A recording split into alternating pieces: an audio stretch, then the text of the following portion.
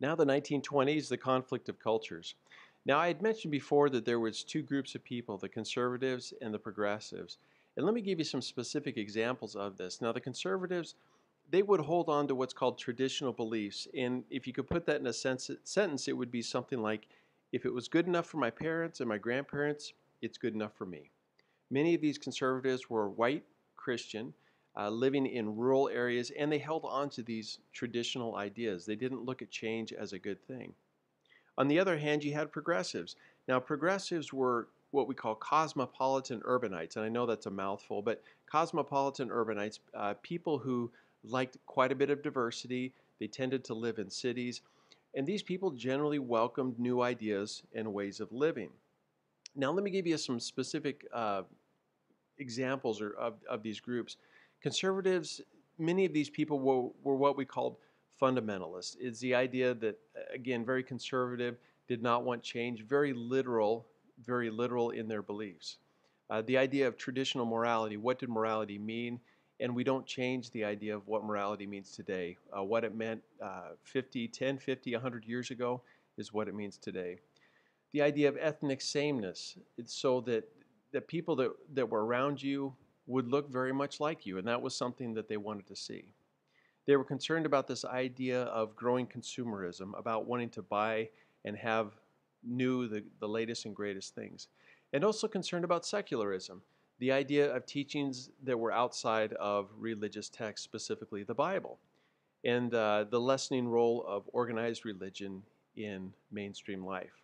Now, progressives, on the other hand, they generally did embrace new technology and new ideas. They liked the idea and embraced new scientific discoveries. The idea of social diversity was one that they liked, that the idea of not having sameness, but having people with different experiences and all contributing to society. And finally, embracing modern cultural values.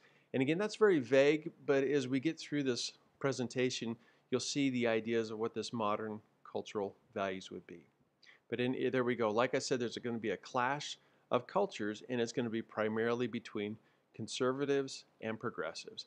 Now, keep in mind, there is a tremendous class of culture that is happening even today. In fact, when we get done with this presentation, I'm going to have you do a project I'm going to have you pick a specific social issue where conservatives and progressives are clashing today on a specific social value. But we'll get to that. After you learn, we'll get to that project.